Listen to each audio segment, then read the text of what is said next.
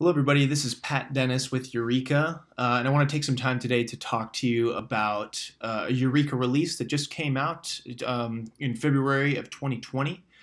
This release is called the Gambrills release, and so I want to take just the next 5 or 10 minutes, hopefully, to just walk through some of the new features that are offered as a part of this product release. For those of you that are not familiar with what Youreka is, just in short, what we do is we're a Salesforce-native forms, assessments, inspections, and surveys application that allows mobile workforces and mobile users to go out into the field to fill out forms, to do inspections, audits, surveys, whatever it might be, collect information, be guided through a process, and then map all that data back to Salesforce. And we're able to do that both on or offline.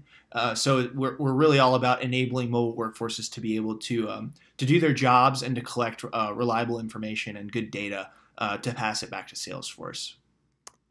But for this release, what I want to talk to you about is some of the different features that are offered both on our Youreka mobile application as well as back in Salesforce. They're listed here, and I'm going to walk through each of them. But in short, we're going to be talking about a new feature called mobile cards. We're offering users the ability to track distances between where they are and where they need to be, as well as route to those places. We're allowing our mobile users to check in when they arrive, as well as optimize some of the processes that they're doing, both when creating new forms in the field, as well as referencing Salesforce records while filling out their different forms. And then I'll show you some information back inside of Salesforce, some new settings that we're offering to give people more flexibility when they're setting up Youreka. And in order to do this, I'm going to do it along a story of property inspection. I have a full property inspection demo here on YouTube where I will link to if you want to see it. I'm going to kind of cruise through it very quickly just to get to all the different Gambrills features. But in short, what we're going to do is we're going to begin in Salesforce. I'm going to show you some of the data that we have in there, get us oriented around the data model. And then I'm going to jump over to my iPhone where we can open the Youreka mobile application. We'll select a property that we're going to be visiting. We're going to navigate to that property using Google Maps. And then when we get there, we'll actually conduct a property inspection. And then after we're done, we'll check out and we'll go back to Salesforce. And I'll show you where all the data has landed. But before we do, let me just get us oriented around the very first feature that we are offering. And it's called mobile cards. And what it is, as you can see on the left-hand side of that black bar in the middle, that was the old Youreka mobile user interface where we could show people forms that they either have already filled out or need to fill out. And what we rolled out as a part of this Gambrills release is what we call mobile cards. And this allows us to show any record, any object that we have in Salesforce that we want to orient our business process around. So accounts, contacts, tickets, whatever it might be, we can now show those records and then click into them and start filling out forms for each of those particular records. And so to get us actually going here, and let me open up my my live demo and we'll kind of walk through some examples of this. So like I said, maybe I'm a property management company and I need to actually go out and visit a property that I'm responsible for inspecting. And so what I can see here on the left-hand side of the screen is I've got my Salesforce org, which shows all the property records that I'm managing. And then on the right-hand side of the screen, you see my iOS device with the Youreka mobile app pulled up, which is showing me a list of properties that are coming from Salesforce. And today I actually want to visit one of those properties. And so we're going to visit property number 61, which is 3915 Tennyson Street.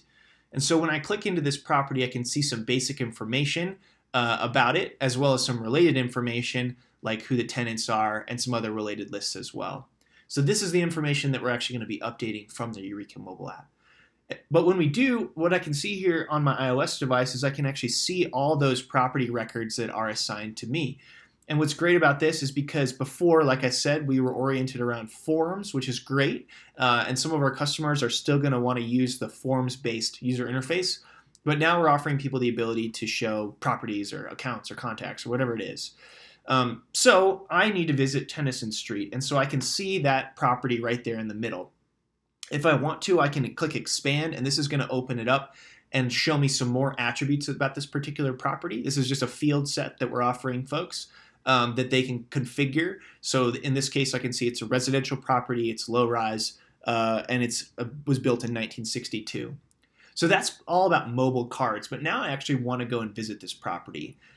What I previously had to do was I would have to navigate there kind of on my own with no support from the mobile application.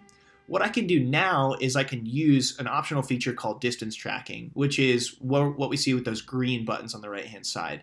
That map icon is going to show us how far we are from our current location to the property. And we're doing this based on geolocation information, both for the mobile device as well as geolocation on the property record. So you can see here in Salesforce, I have a latitude and longitude data point for this particular location. And so we can see that we're 1.65 miles away from that location.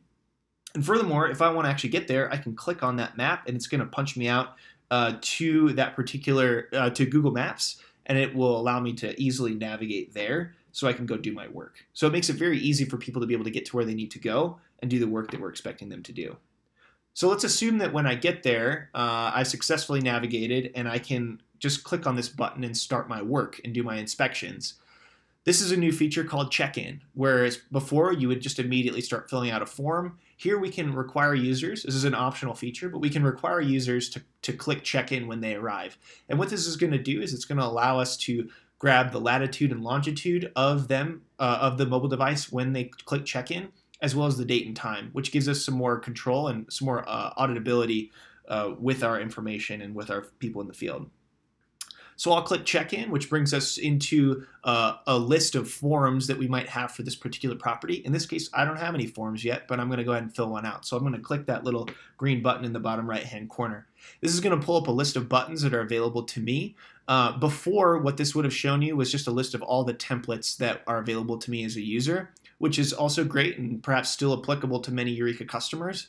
But in the event that we want to streamline this process, we are now offering what is called new form buttons.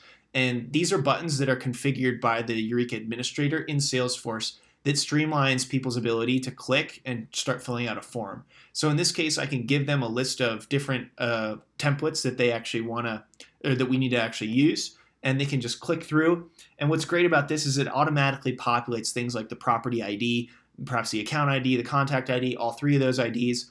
It's all automatic. You don't actually have to reference records in Salesforce now to create your form. It's automatically being populated for you. When we get into the form, now I can just start filling out some basic information about my visit today. Like I said, there's another video on YouTube that allows you to see all the different features that I'm going to kind of pass by here, but I want to make sure that we're staying oriented around the Gambrills release. In short, though, what we see here is some pre-populated information about the account, where I can continue to fill out some questions that are presented to me as the mobile user. I can see a list of tenants here, for example. This is a related list from Salesforce that's being presented to me. And as I go through, I can continue to fill out questions, guided through a process, perhaps given helpful insights about the things that I'm seeing here, standardizing the performance of everybody that I have in the field by giving them really good information.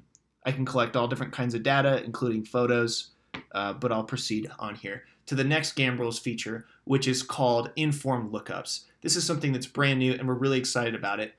Basically, what this is going to allow us to do is cross-reference information between different lists of data inside of the form. And what I mean by that is, as a part of our story here, maybe we want to start filling out some units or rooms inside this property. So I might click Add here, and I could say that, you know what, we have a couple of different rooms in this property. One is a kitchen, one is a living room, and one is a bedroom. And so by adding these to the list, what this is ultimately going to do is it's going to populate a list in the units related list here inside of Salesforce when we're done here.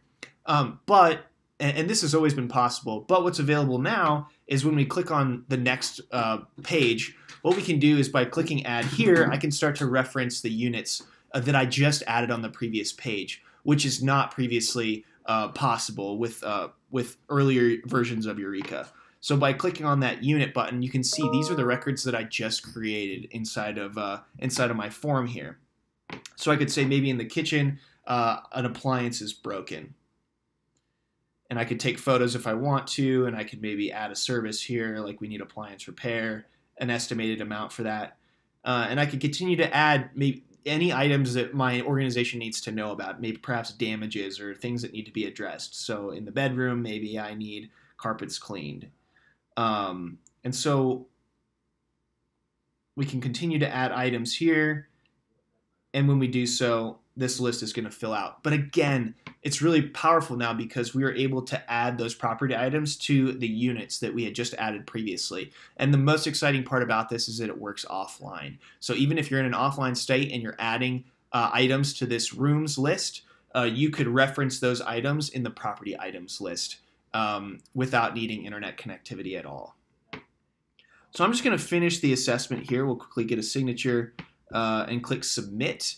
This is going to bring me back to my forms page. We can see the form that I just filled out has been submitted. I could create new forms if I want to, but I'm done here today, so I'll just click checkout. We'll grab the date and time stamp of that checkout as well as the latitude and longitude, and we'll move on.